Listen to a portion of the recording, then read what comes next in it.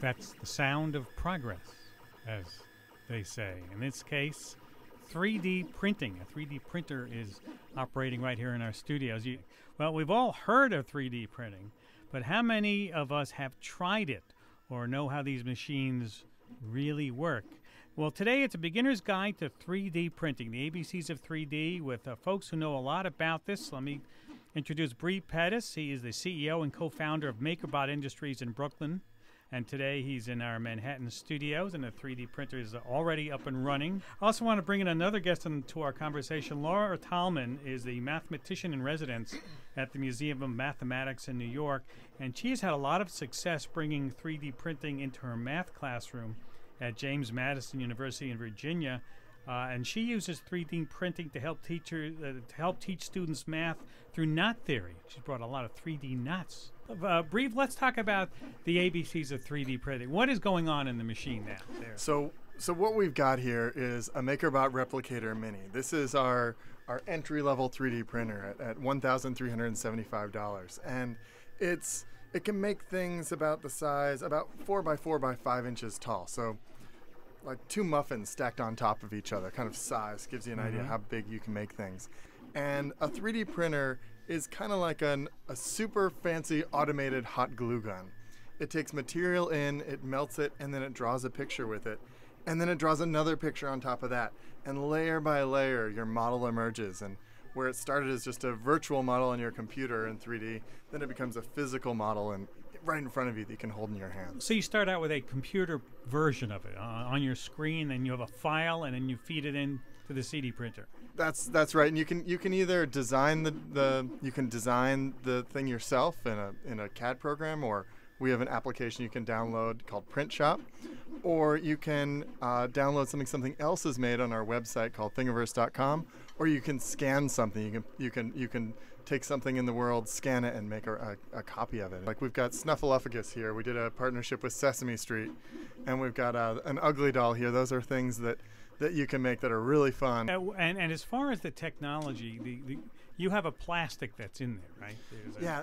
So the material science, this is pretty cool. We use a material called PLA, Makerbot PLA filament, and it's a material that's derived from corn. So when you make stuff with it, it actually kind of smells like maple syrup, and it's just wonderfully strong.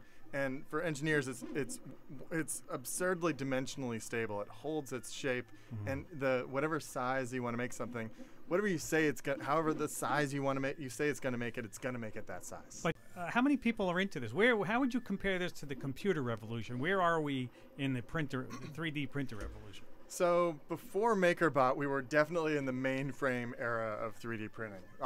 I wanted one. In fact, that's why we had to start the company, is because we wanted 3D printers, but they were in, secret institutions and laboratories and elite educational facilities, and we just couldn't get access, and they cost hundreds of thousands of dollars. So we were like, we didn't know any better, so we just thought, well, we'll make one.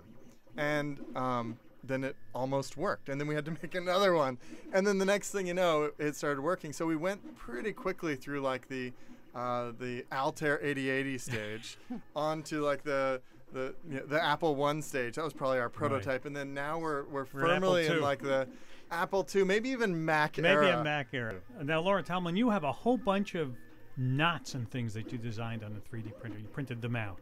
That's right. Describe what they look like. Well, okay, so one knot is actually a link. It's called the Borromean rings. It has 3 loops, each of which no 2 are connected, but all 3 they are connected together. This was printed on a Makerbot Replicator 2, very much like the Mini that is here right now. And some other knots we have are we have a pedal knot, which was just recently proved that every knot has a pedal conformation. So it's just going to be where people can see it. Maybe we'll take a picture of it. Yeah. When you have a knot in space, imagine like a shoelace tied up in space, and then the ends attached together again. And then it can take different shapes. And this pedal knot has all the crossings lined up in one place. It's really amazing. What's so great about Laura's work is it's one of the things that's the most interesting things happen when people connect their passion with a 3D printer. And your passion for math and knots is just like, I wouldn't have been able to understand these in like on a piece of paper. But when you put them in front of me, I'm like, oh, this is so cool. I know that you can now scan people's heads and make 3D heads. I think when you can scan people's cats, and people, you know how popular cats are on the internet. When people can exchange not just pictures of their cats on Facebook, but the actual files and, hey, print my cat out, print your cat out. That's And then the killer app. Then we have to put lasers in their eyes, and then the internet will explode.